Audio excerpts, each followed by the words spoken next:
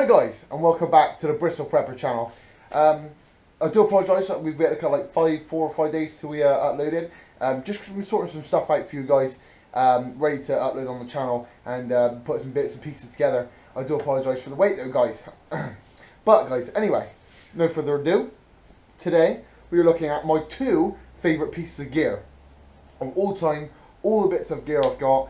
I want to do a bit of a viral, not viral, but a put round video, so everybody does one as well. We got it's quite a good close knit group within the small bushcraft and prepper community at the moment. We're all like this, so I'd love to see you guys. What you got, Mr. M Woodsman, Frog Tax Gear Sanctuary,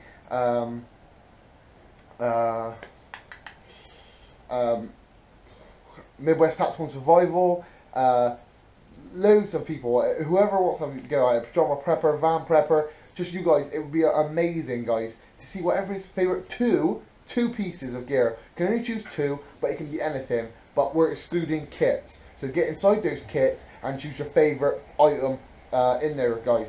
And I've chosen my favourite 2 items, and I'm going to show you right now, guys. So the first one, which you see me use it in lots of videos, is the Condor Bush Lore. And listen guys, I swear by this thing. It is amazing, amazing knife. The more I've used it, the more I fell in love with it. I was never, when I first started doing bushcraft and prepping and stuff like that, I was never a big fan, if I'm quite honest, of the wooden handle look of any knife. I'm not excluding the Condor Bush Lore, but then it really grew on me, guys. And then I got one just because people wanted to see it, so I got hold of one and reviewed it. And I've never looked back, guys. This knife is incredible. Never let me down. Holds an edge incredibly well. After I've had a beating on it, it'll stay very, very sharp. Hair popping sharp. Mine's got a little bit of leather stuff on it from the sheath. Because the sheath just like lets off little particles or whatever goes on the blade. It's not a problem. Obviously when I'm using it, it doesn't matter. And then when I get out, I'll clean it anyway, so it doesn't matter. Yeah guys, an amazing bit of kit, and if you want to see the review on this, go back on my channel and check that out. It'll be in one of my gear reviews playlists. It'll be in there somewhere, so check that out, guys, if you want to see the review on that. But that's my first favourite bit of kit. It's just a nice bit of kit. The sheath's real nice, really well made, just real thick, nice heavy duty leather. It's just a real bit of kit. Like I said, never let me down. We're very good friends, me and the Condor Bush Lore. I'm a real fan of the Scandinavian grind. The Scandi grind is just such a nice grind. I know it's sharp and it is susceptible to rolling and chips and stuff, because it is a more of a shallower type grind. It's more like it's got more of a point to it, rather than say a saber grind, which is more of a wider one. But obviously they're harder, they will last longer, but it's not as sharp. But I just really like this, guys. It's just, the edge is just incredible. It stays, the edge is kept for a long time. It stays sharp for forever, and it's just a beautiful bit of kit. I've never had problems with edge rolling or anything like that. It makes feather sticks like a dream. Like I said, nice bit of kit. The only thing I did do to mine is I did file the back down a little bit. It did come with a bit of wasn't like degree, it's more of a polished spine.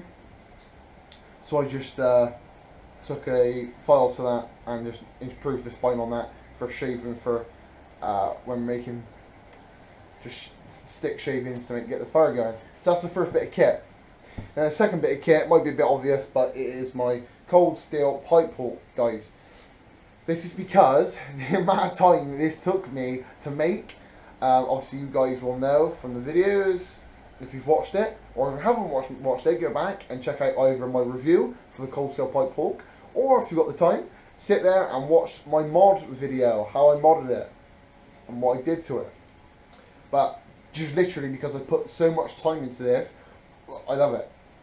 It's real cool, real light. I obviously like the look of it, but I've just got a bond with it now because I put so much time into it and effort.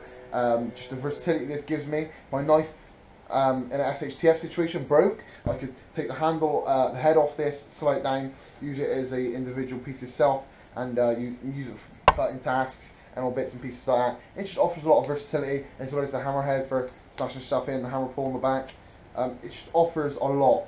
And obviously it's a lot lighter than an axe. You can't do the big tasks that a big axe, forest axe can, but then when I go on days out, I necessarily don't need that. So this is why I chose this, and I use this quite a lot. It's just a real good bit of kit. I really enjoy it.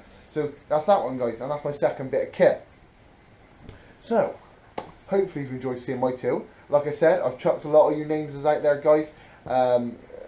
Just loads of people. Flint and Steel and Survival, you do one, buddy. Is it Country Prepper? There's so many guys I'm friends with that I want to see everybody's. It's so cool. Don't I want to see everybody's, and because it's really interesting. I think to see. I asked on my 200 subscriber giveaway to see people's kits, and I think it's so interesting to see other people's gear and what they hold dear, and what they hold in high esteem, and what they really rely on. It's really interesting, I think, and especially to see people's two favourite bits of gear. This could be anything, guys. There's no limitations. It could be your favourite pair of hiking boots. It could be your favourite rucksack. It could be your favourite tin of beans, guys. Your favourite prep, your favourite bushcraft item. It doesn't matter. Just show me your favourite bushcraft or prepping item. It could be anything. Like I said, excluding kits. Kits is a little bit cheating because you can bring a whole kit out and have loads of bits and pieces in there. So it's got to be one item, guys. Yeah, so that's it really, guys. So hopefully you've enjoyed this video. Obviously follow me, guys, on Facebook, like me on Facebook and that. If you want any of my Bristol Prepping jumpers, give me a shout.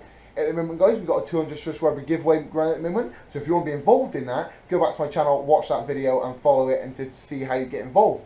Otherwise you can't be in it to win it. That's it really, guys. So for today, I'll catch you guys another day, another way.